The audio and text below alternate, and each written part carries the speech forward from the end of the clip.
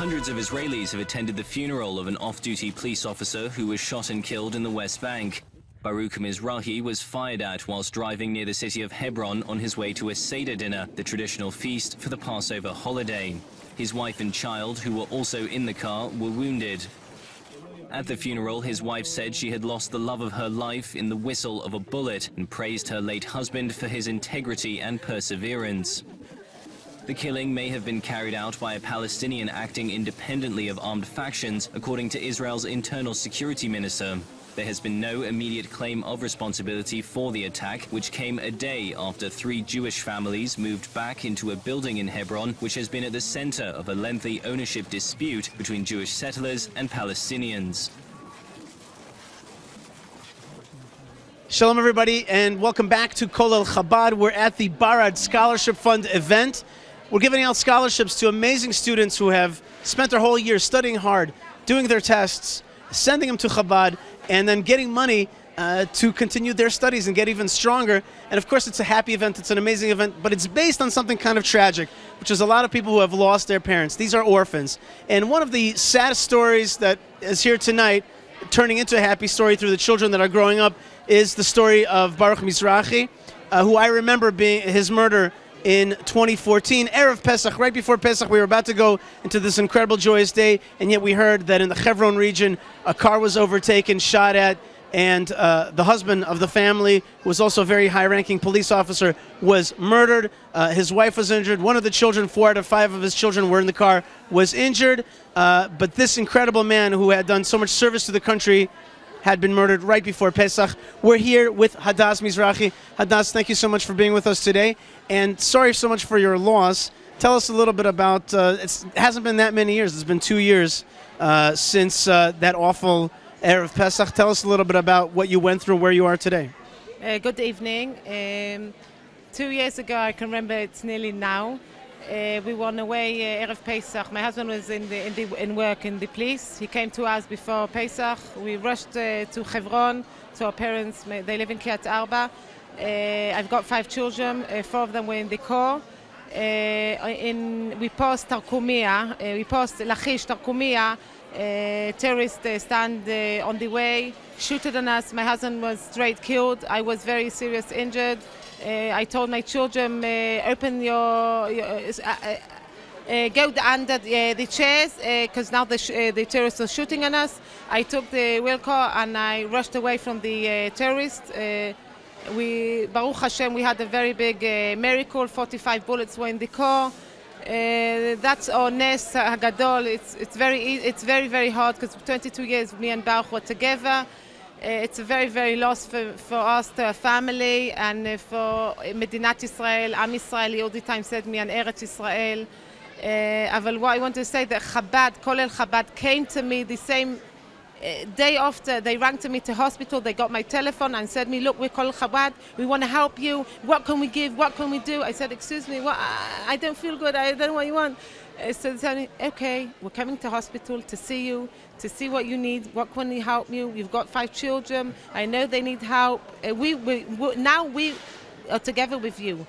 They came to us. They gave them games. They hugged them. They all Pesach. They were with us together. After Pesach, she told me, your children in school. They've got chugim. We want to pay for them. We know the children are very good pupils. But I know we know that it will be very hard hard in school now to work. We want to give you private teachers to teach them everything all the time, saying, what can we give you? What can we give you? I said, I don't want. It's okay. Shani, no, we give us to be happy to help you, to give us. And really, that's koach, strength of Am Yisrael, to know to give to people after what happened to them. And really, I want to say very, very thank you very much for Colel Chabad, to the Rav Bloy, Orly. They hug us, they give us. It's all quiet, secret. They don't speak about it, and we feel comfortable to come and to take from them. Really, thank you very, very much. Hadas, your husband was a strong man. He was a defender. He was the head of the cyber unit of the Israeli police for a long time. He was in the army for 25 years. We're talking about a man who the defense of the Jewish people was foremost in his mind. That's what he lived every single day. Other than, of course, being a family man and a lover of the land, he was also a defender, a warrior. You're sitting next to him. Suddenly he's shot to death by those very terrorists that he's been fighting all his life. Tell me about that feeling.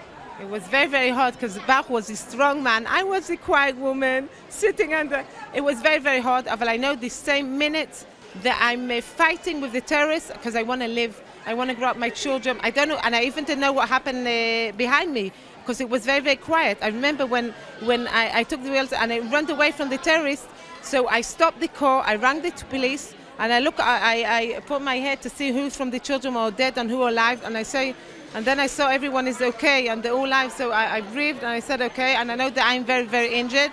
I was bleeding from every place. I took my sweater. I covered my hose. I know I want to live. I want to be happy. I want to be strong. That's my fight from the terrorists to know that the Jews are Am Yisrael Chai V'Kayam and we will all live and you won't kill us and it won't happen.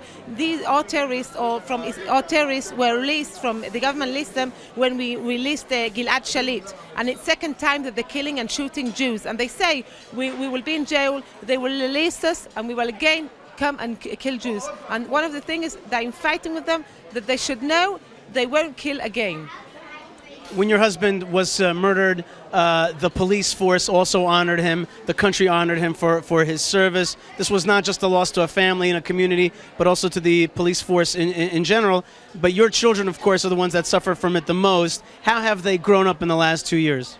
Baruch Hashem, you can see my children, and they're happy, they're strong, they play, they laugh. You can't see on us that we had a very big tragedy. Because I'm always saying I will be strong for myself to have a koach for my children to be strong.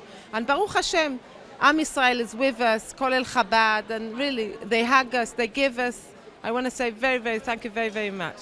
And the Barad family is sponsoring scholarships tonight. Your children are receiving scholarships tonight? Yeah, my older one is, she volunteers in Magen David. She learned a year in Magen David, and now she's volunteering over there. Tuesday, she even volunteers in a special school with children. They haven't got parents. She's all the time volunteering.